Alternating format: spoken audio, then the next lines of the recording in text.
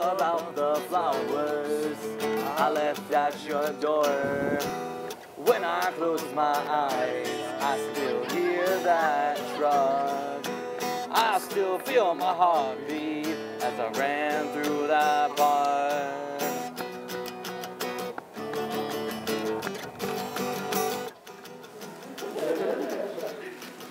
Do it in the park. It's really worth it to take his class. You will learn, and in the same time, you will laugh. I'm trying to make literary novels. I'm trying to make work that will last longer than the next boating season, and that will be around after I'm long gone. There's no guarantee of that, and no writer knows if that's going to be true of his work or not, and the odds are overwhelming that when I die my work will disappear with me. But I'm still trying to make work that will be around after I'm gone. But Bob has this really gifted way of capturing character and the essence of the people that he's creating in his work. Myself placing all these other authors and writers and characters in the landscape that Bob creates with his words. I want the readers to laugh, I want them to cry, I want them to be scared, I want them to be drawn in and unable to put the book down.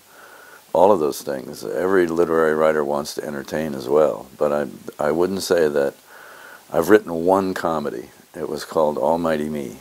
So what was the idea behind the Almighty Me? Yeah, it became Bruce Almighty. The premise was it's a man who is given God's power for a year. He can do anything he wants with it. God goes on vacation, and he's given God's power for a year, and he's told not to mess it up. And he, basically messes it up. He's trying to get his wife, actually, to give up this idea of going to college and just spend time at home with him. And he's really not a very great guy, and he doesn't understand why he's been given this power. Later in the book, you find out, I guess this is a kind of spoiler alert, the reason God has chosen him to give him his power is because love doesn't run very deep in him. He doesn't really know how to love another. He thinks only of himself, and God doesn't want to give his power to someone who knows about love or how to love, because love is not God's idea, it's a man's idea. At one point in the book, he discovers from God's emissary that God is law. Human beings invented love, not God. And all of these books are Bob Bausch's. This one right here is one that he's very famous for, Almighty Me. As a matter of fact, I sold Almighty Me to Disney for a huge amount of money, but they were supposed to pay me that same amount of money when the film was released. But Disney didn't release it. They let Universal and Spyglass release it, and they didn't pay me what they owed me. They didn't even credit me on the film. When the film came out, my name wasn't on it. I Googled it again, and I saw another person there. They said the story was written by him. Yeah, the script. Yeah, the two script writers. I can't remember his name. I have a copy of the script. They came out of the Disney script mill. That's where my book went. Okay, and so yeah, somebody had to write the script, and whoever wrote the script used my book to do it. How did I know what? When did you bring it? Last night I left it there. Okay. His newest novel is called As Far as the Eye Can See, set in the West, during the time, I believe, after the Civil War and around the Bozeman Trail area. So I'm currently reading that book right now. I'm real proud of the one that I just published called Far as the Eye Can See, because it takes place out west and takes place in the 1870s, and I've never been in either place, out west or in the 1870s. And I just made it up. A movie? Not just for it. Well, I can tell you all of the books, but I don't know if I can pick which one is my favorite there. It's sort of like trying to decide which child is your favorite child. I like them all.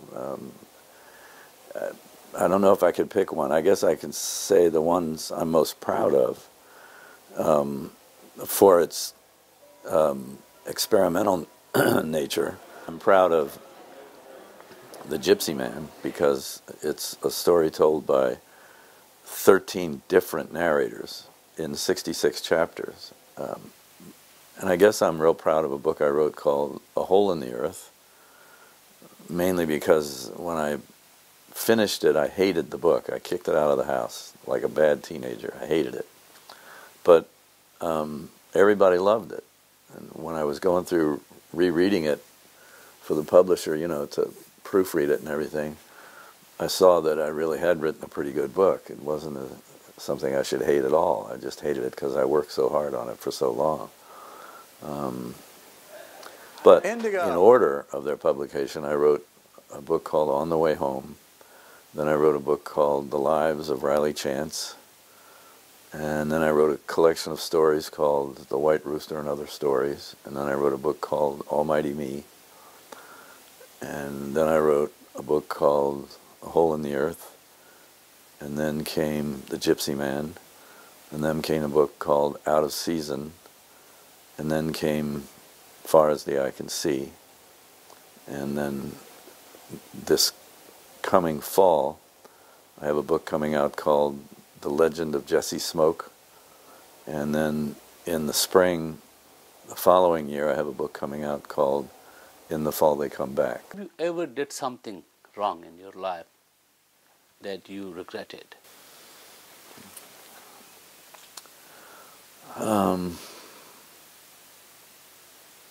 It's kind of hard to think of anything I regret. I think the only thing, I'm not saying I've led a perfect life or anything, but you always learn things from what you do. I guess the one thing I regret more than anything else, I think of it now still, is when I came home from the military, I expected my parents to be kind of disapproving because they asked us to leave. And so I put off coming home. I kept saying, yeah, I'm coming this Friday. Then I'd call and say, no, I'm not coming yet. I was still in Illinois. And finally I did come home. And when I pulled up in front of my house, I was walking up the driveway, and my father, who was, I knew he loved me, but he was never very demonstrative, ever. He came running outside and came up to me, and I sort of backed away and hugged me really hard, wrapped his arms around me and hugged me. And I was so shocked. I just stood there with my hands to my side. And before I could reach up and hug him back, he realized how embarrassed I was and then stepped back away from me and looked at the ground and sort of, and I know he was embarrassed. And to this day, I really regret that I didn't hug him back right away, that I didn't wrap my arms around him and hold him. It still bothers me. And you can't get that back. If I'd have reached out for him and tried to hug him, it would have even made it worse, I think. But that's the kind of thing I regret, things like that.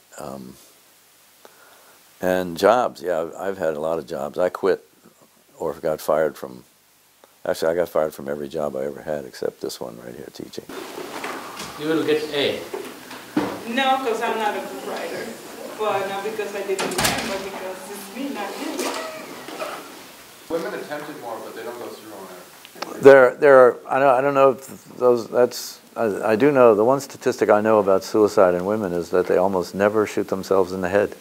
Men do. Hapsy, George, Lydia, Jimmy. I wouldn't give up teaching no matter how much money I made writing. I love teaching. I can't think of anything more rewarding than working with young people and seeing them come into their own for what they want, to find their own dream. Hello, Professor. How are you? This is my mentor, the great Bob. You didn't know a thing when you met me, did you? Nope, not a clue. Head was empty, completely empty. All it had were I filled it funny up. stories. Yeah. So Bob works in the same office with me, and he's come in to speak in my classes, and he's sort of a mentor and an inspiration to me. Are you going to film some of my students too? Good. They're also photogenic. Don't leave Taylor out. Take about a 15-minute break, no more. I hated school when I was in school. I hated it. I mean, if somebody had told me when I graduated from high school that I would spend the balance of my life on one side of the desk or the other in a school, I would have gone to a hardware store and bought a knife and killed myself. But when I was in the military, they made me a teacher of survival. And I thought it was worth doing because what's more important to teach somebody whose plane gets shot down than how to survive in the jungle or in the woods or in the ocean or whatever. So I taught survival for 4 years, and when I came back, I wanted to go to college because I wanted to get into politics. I thought I wanted to, you know, be president. I wanted to get into politics. So I studied law, and then I studied history and economics, and it took me 7 years before I got a BA, but I got a BA in English just by accident. Well, working with Bob is an extraordinary joy because he has over 30 years of experience teaching, and he's a very gifted storyteller. Everything he does is a story and also a lesson, and so I find myself learning from him every day, every conversation. He's also incredibly generous with his time.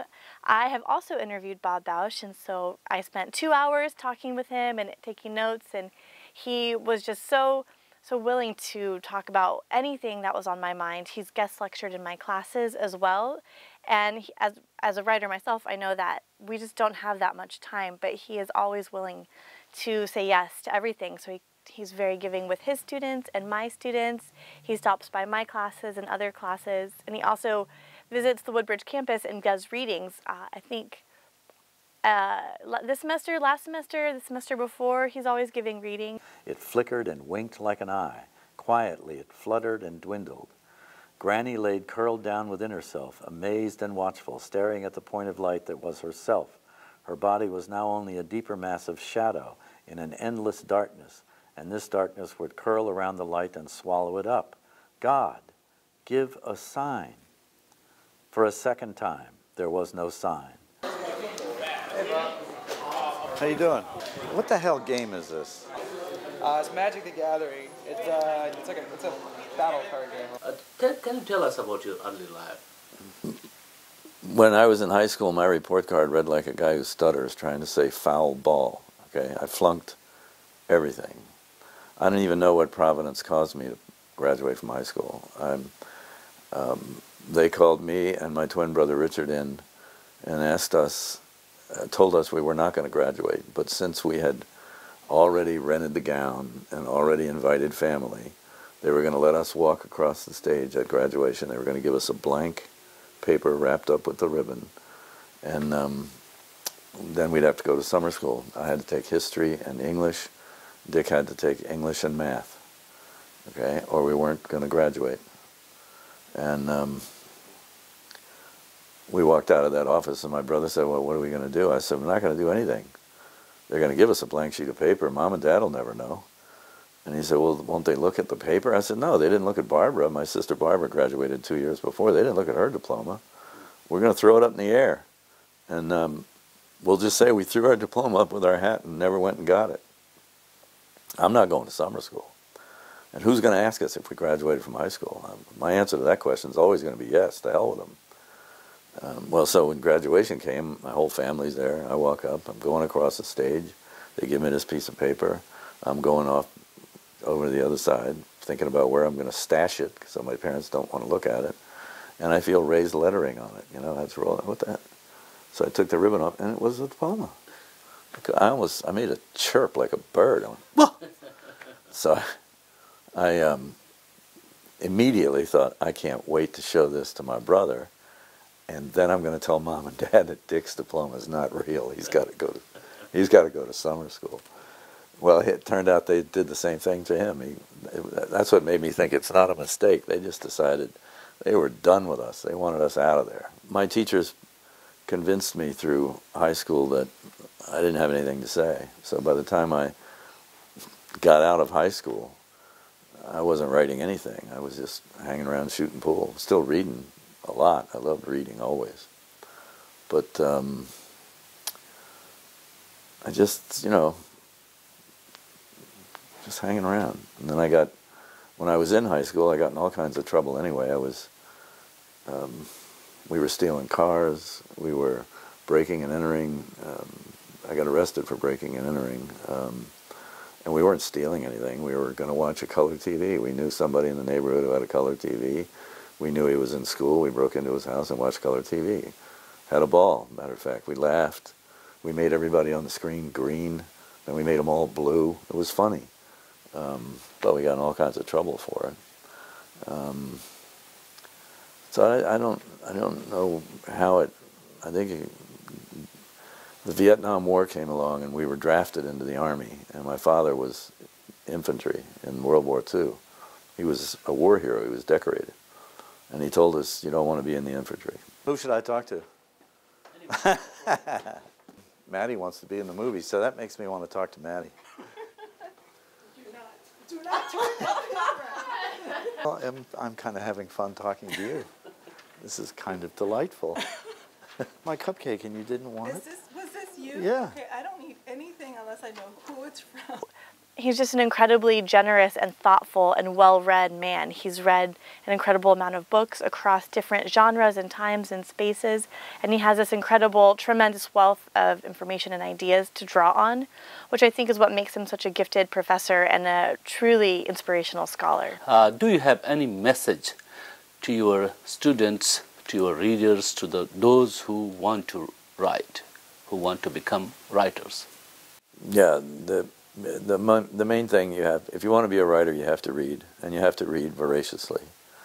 I got 4,000 books, and I've read most of them, and I'm reading, 2, 3, 4 hours a day. Every day I read. You have to read. The more you read, the more you'll learn how to put the language in print, the more you'll recognize it. You also have to keep writing. The silence is big. You spend any time in its mouth and it'll swallow you whole and you'll not write anymore. I know lots of really fine writers who aren't writers anymore because they just don't do it. They might go around saying they're writers, but they're not doing it. You're a writer as long as you're writing. As soon as you stop writing, you're no longer a writer. It's not like, if you commit a murder, you're a murderer for the rest of your life. If you commit a short story, you're a writer only as long as you're working on that story or committing another one. If you're not committing another story, you're no longer a writer. And also,